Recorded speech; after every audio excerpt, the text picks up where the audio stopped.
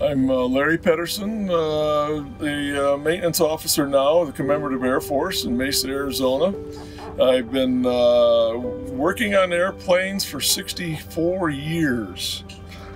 Started out washing parts for the mechanics at a local airport and close to my hometown for a year and a half, until car run me and my bike off the road and my mom wouldn't let me go out there anymore. So at 17 years old, I joined the Air Force. I was a crew member and helped maintain helicopters for 4 years. And then I started at Northwest Airlines doing various tasks while going to tech school. I graduated from tech school and I started as a mechanic. I worked there as a mechanic until 1984. Got on as a maintenance foreman and worked as a maintenance foreman for 5-6 years. Got on as a maintenance manager until I retired in 2001.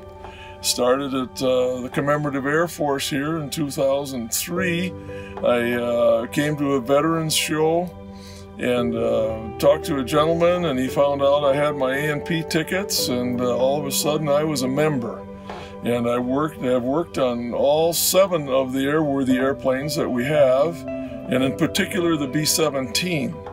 I ended up being a maintenance crew chief on that and a flight crew chief, and so I've flown with it numerous times around the country and during the summer.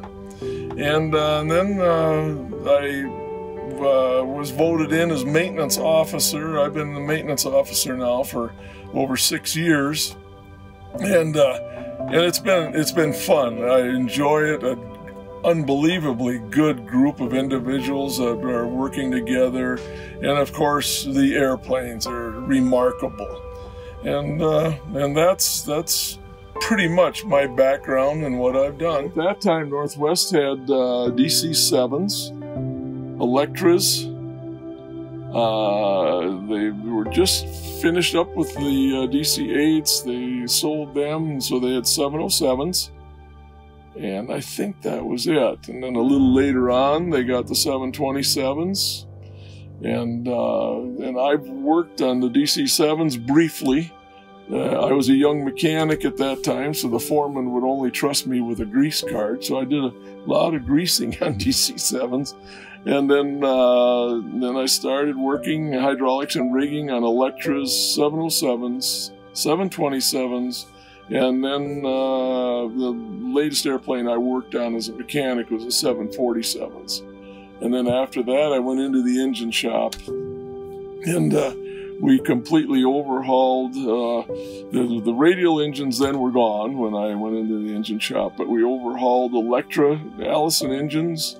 We overhauled the JT-8 engines for the 727s, Pratt Whitney engines, the JT-3s on the 707s, and the JT-9 engines on the 747s.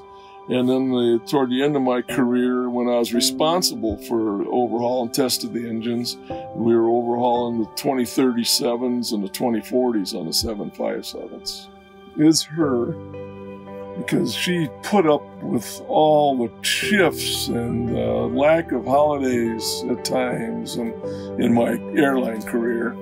And I would come home and she had me take off my shoes and my clothes out in the garage. She didn't want it in the house. And at times it's the same way here. So with the B-17, if you're working on the B-17, or any of these World War II airplanes, you're going to get dirty. And she puts up with all that and keeps everything tidy for me, and puts up with all the airplane talk. I know who Charles Taylor was, and that he built Orville and Wilbur's engine for their airplane, the first airplane that flew. Well, I'm honored to receive the Charles Taylor Award. Because it's rewarding me for the hard work I put in, not flying airplanes, maintaining airplanes for 64 years, of all the other people that have received it, and I'm one of them now, and that's for me, it's a big deal.